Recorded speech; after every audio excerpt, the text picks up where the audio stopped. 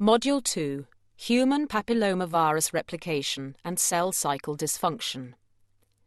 Over 100 HPV types have been characterized by molecular techniques, and about 40 types are able to infect the genital tract.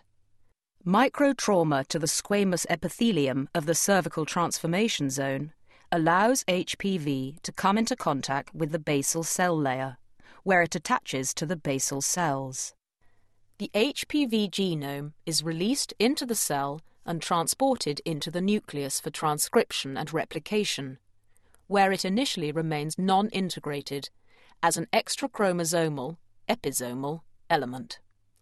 During normal basal cell division, 2 daughter cells are produced. One of these remains in the basal layer.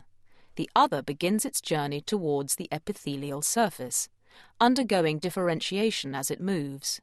When they reach the upper layers of the cervical epithelium, the HPV genomes are packaged into infectious virions, which are lost from the surface during the normal process of desquamation.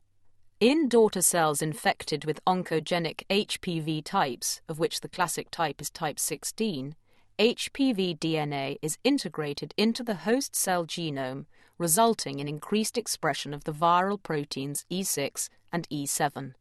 These interact with cellular proteins to induce proliferation and eventually immortalization and neoplastic transformation of the infected cells.